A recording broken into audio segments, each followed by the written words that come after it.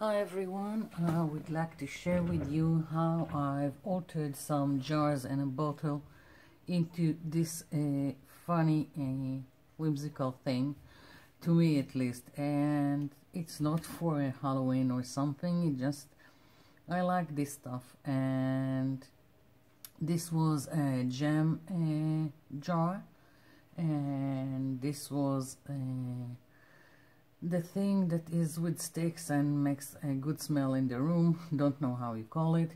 And this was a salad dressing bottle.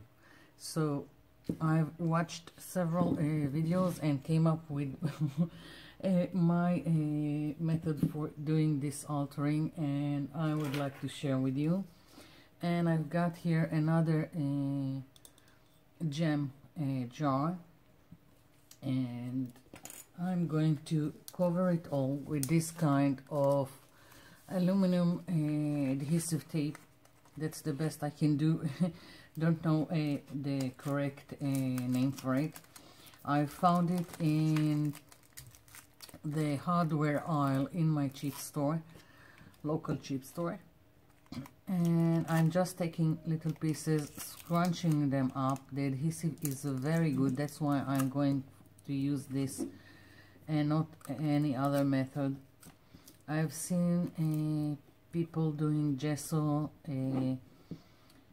on top of on the jar, but I think it can be scratched, so I wanted something that would be permanent and won't peel off the glass.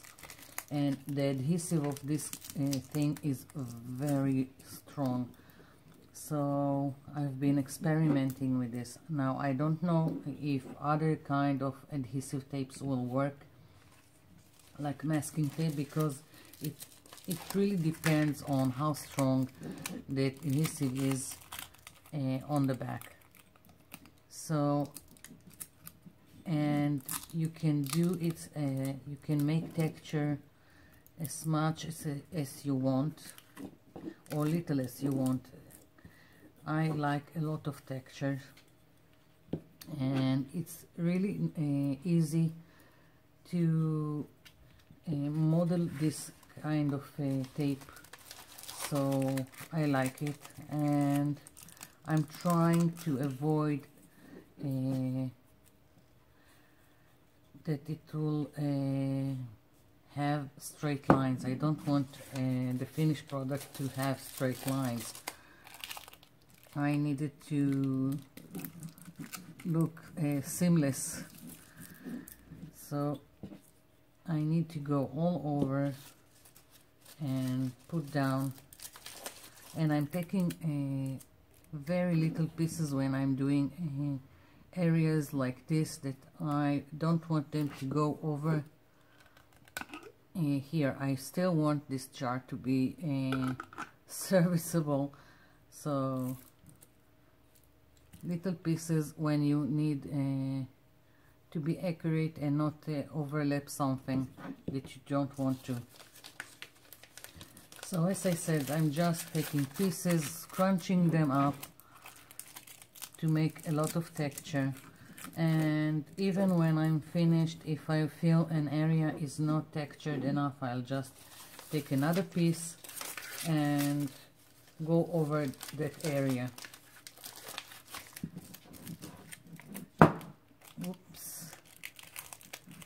If you don't want the jar like now that it's rolling on me, just take some kind of towel or something like that, and it would be a little bit more easier.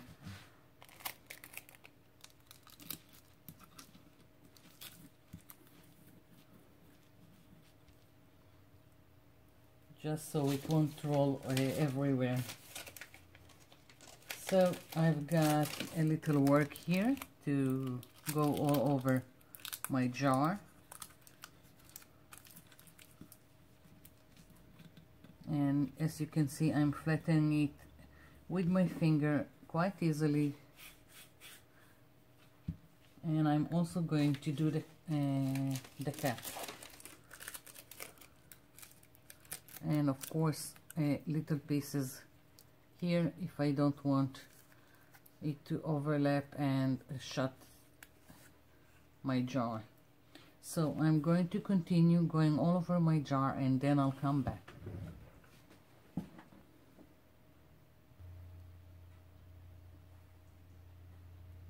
I'm back. So my jar is completely covered, and now you need to think what you want to decorate your jar with. Now in these cases here I've used just a glue gun to make this like the dragon tail. This came afterwards and I will talk about it, the writing. And here I've got a lizard that I've cut, and here I've got some kind of snake, and these are the cheapest kind of I don't know, plastic foam things that are in the cheap store for kids. I don't know the attraction of it, but who cares? For me it's fabulous to use as decoration for this kind of stuff. I'm already planning on using this to alter a book, some kind of book of spells or something like that. So here is the lizard that I've used here. I just cut it in the middle just for the fun of it, and here is the snake that is here. I also got some kind of alligator here, only I don't think it would fit. It's a little bit too big for my jar, so I'll leave it be. So that's I just attach them again with a glue gun, and after you put whatever you want, you can put beads, you can put laces, trims, whatever you have, charms. After you glue them, then will come gesso. So just find the elements that you want to decorate your jar. So this time I'm not using this, it just doesn't fit for this occasion. I'm thinking of doing some spider web with my glue gun, and let's see, not planned, just putting it there. And it's a bit tricky because right now it's clear, so I have a hard time seeing what I'm doing. When it's dry, it will be more visible.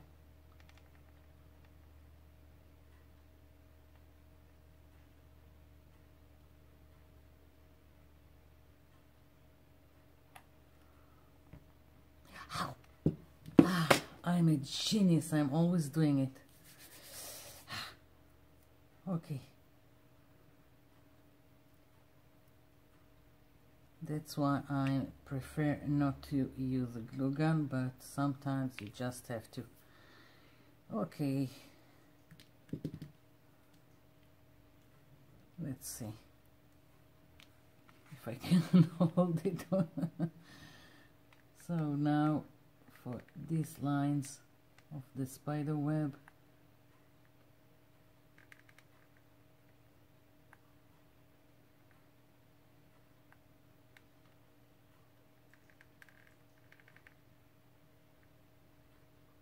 as I said, it's a bit tricky because it doesn't show right now on top of the aluminium.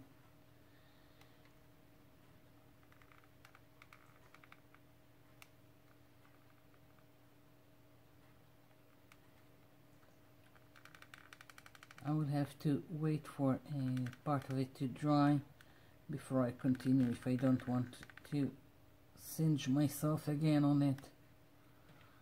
Or maybe I'll just hold it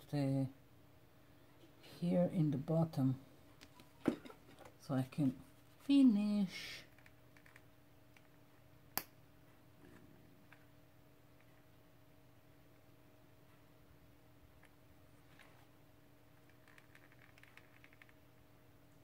if I think it's not raised enough to give me the texture I want, the visibility, then I'll just go over a line again.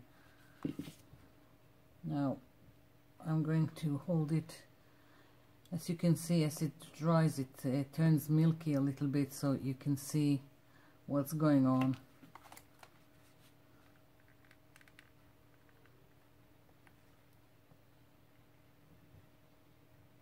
Maybe another line, and that would be it for the spider web.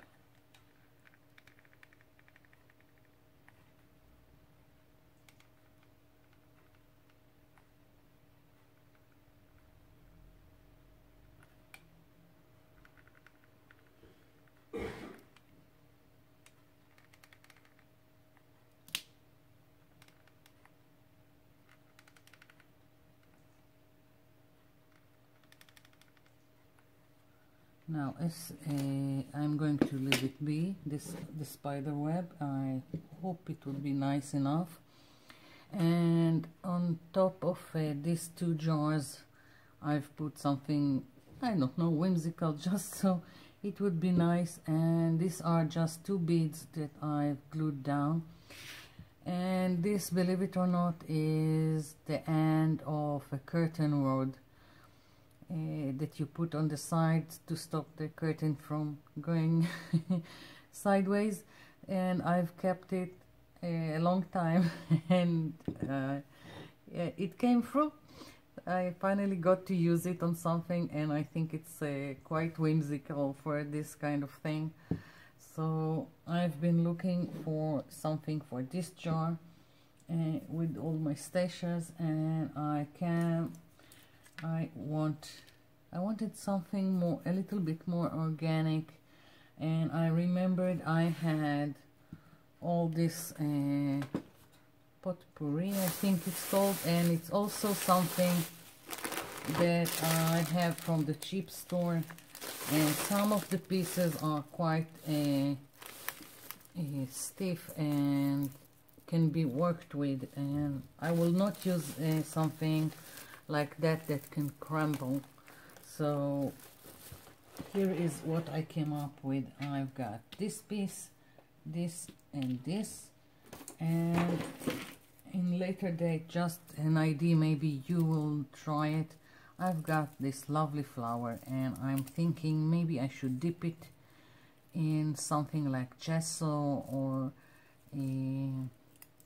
some kind of wall compound that is diluted with water, so it will cover it without damaging all the dried leaves, and maybe then I can use it.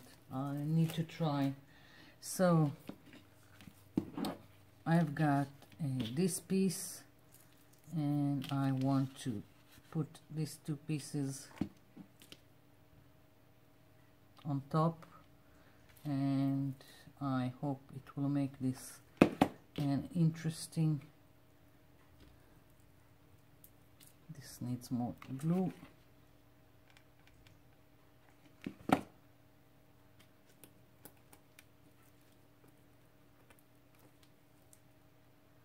I think I'll even add more glue here, or another piece. Yeah, I need another piece to come here and complete my crazy lid decoration. Here we go. And all this is going to get covered with gesso. I'm waiting for the glue to dry, and now I'm putting glue here on the lid, and here we go. Yeah, it seems like it's in place. So I'm just going to wait for a no, this is dry. Yeah. So next stage is gessoing everything. And where is my gesso? Here it is. I'll just start and then go off camera because it's boring, and just so you will see. Here we go, and push it in and to get into all your texture. Go back and forth so it will get into all the nooks and crannies. You want complete coverage.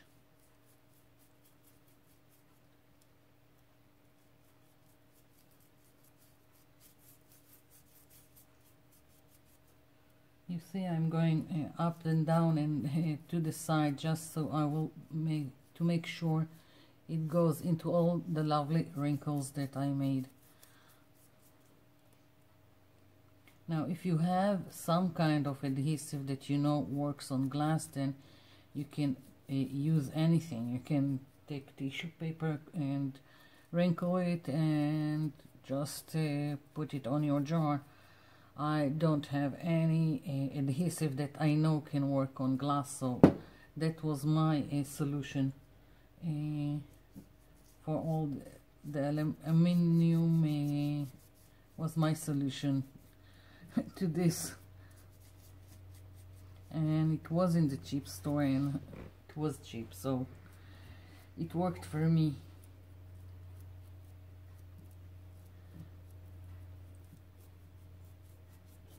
Okay, so I'm going to continue covering everything with gesso, and when it's dry I'll come back.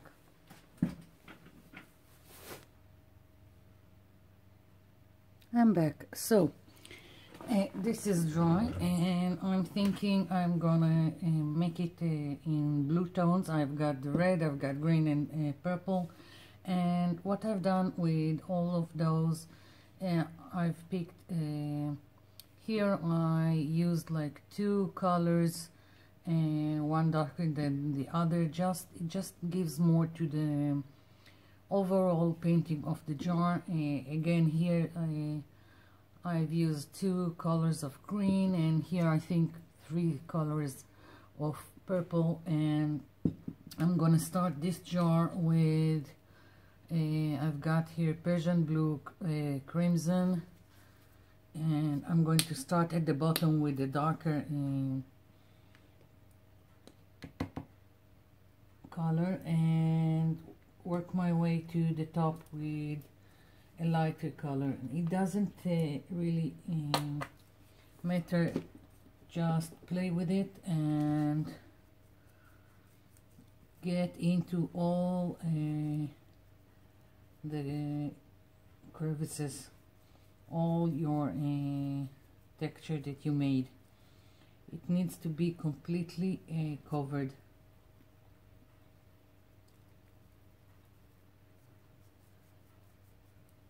And now I see that in several places the gesso is not completely dry, but we shall overcome. So as you can see, I'm working on pushing down the paint inside all this texture that I have, and in the little bitty corners the gesso is still wet, but I'm just going over it, and because I don't want light blue.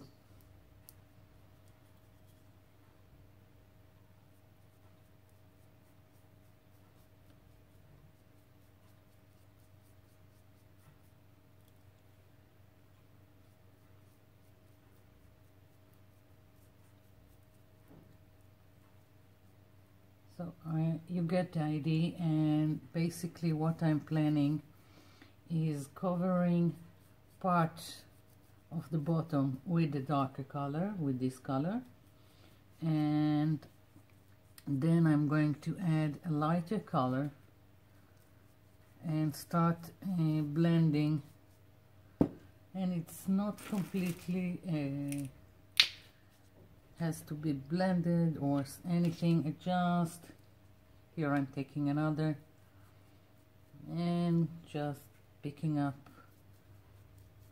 just so you have some gradual transition between the two colors, and also that it won't be completely solid one color.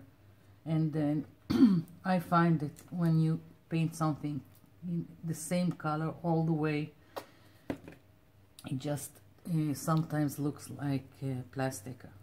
So I try to put some kind of variation to the colors. So at the bottom I have the darker one, and now I'm picking from the lighter one and starting to blend.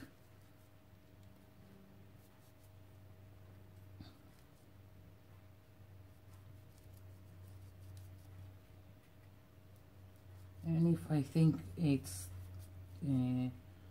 I just go over the places. If I think it's too dark, I will add from the lighter color, and if I think it's too light, and again just playing. It's not an exact science.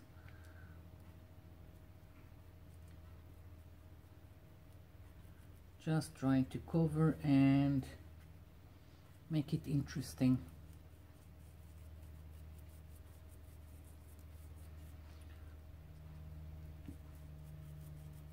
I'm thinking now that I need to make another jar, and this time I'm thinking going completely black with the gold accent on all the texture.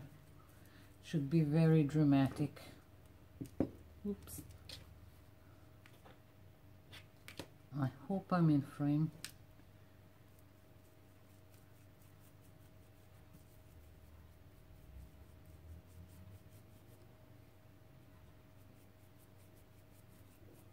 So you see, I'm completely covering everything.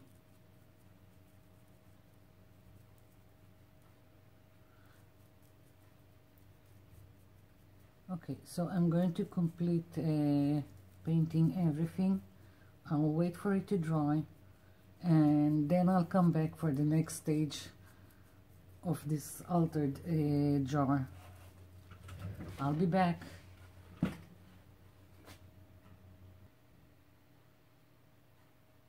I'm back. So this looks like just a blob of blue, but here comes the fun part. Now we are going to pick all the texture and make it visible, and I'm going to use this gilding wax, but you can use any acrylic, heavy acrylic gold. It will work the same. I just fascinated with this. I don't have any details about this gilding wax. I've picked it up when I was in Vienna, and all things here are not in English, only the gilding wax, so I don't know what to tell you, and I really liked it.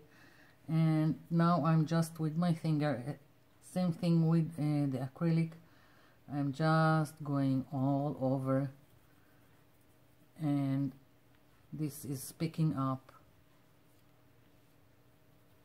the texture. Now it's beginning to be interesting, and of course you don't have to use gold. If you want, you can use any kind of like bronze or any kind of metallic that you prefer. And there is another option. If you're going with a light color on your jar or your bottle, then you can go another way and go with black for all the wrinkles and all the texture that you have. I'm thinking now that maybe you can also use an ink pad, a gold ink pad. Maybe it will also pick up all this detail, but I haven't tried it, so I don't know, but maybe it will work. So as you can see, just with my finger, and I'm putting down here because I want it flat. I don't want to pick up a blob of gold and smear it, because I want it to pick only the texture and not start painting gold inside. Also with acrylic, the same thing. Be gentle with it. You don't want it to paint, you just want it to pick up all the details.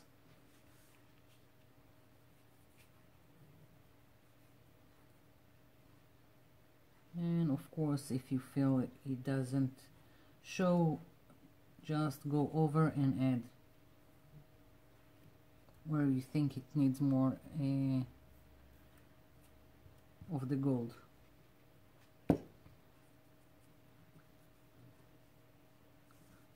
I'm putting more on the lid just for the, so it will be more defined, at least the edges of it. And in tight spaces that you feel that you can't reach, you can also take a brush. It's better to pick up a flat brush, also a little bit of the acrylic or this wax, and gently rub it on the flat side, like so. I don't want to paint it, I just want it to pick the texture. Here we go. Of course, if you want an area that is more defined with the gold, you can do it. But if you just want to pick the details, be very gentle and use the flat of the brush.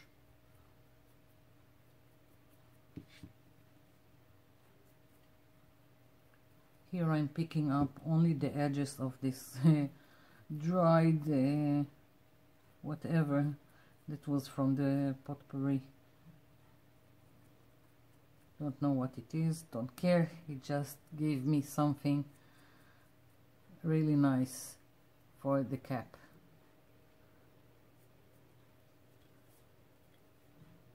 Well, that's it, I think, with the yeah. Here we go. So now I'm just adding, like I've done here and in the other bottles and jars, I want some twine with a charm, and I'm just taking one of put down the charm on a twine, just doing like this so it will stay in place, and putting it here.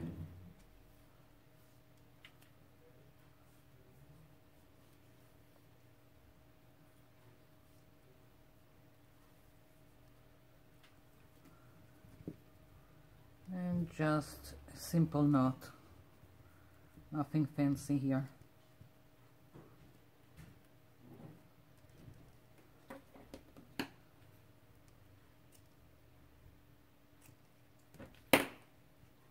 Here we go, and I want to write on it, and I'm gonna use this is 3D paint or puff paint or tulip paint, or there are many names for this kind of paint in this tube, and I don't know, I hope you know what I mean and what it is. So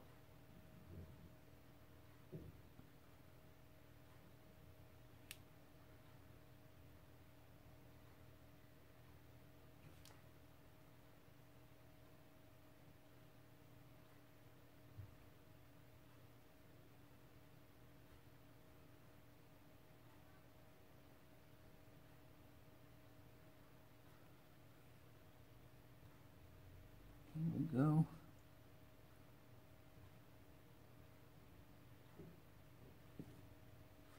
Yeah, this is it. That's my gem jar turned into some.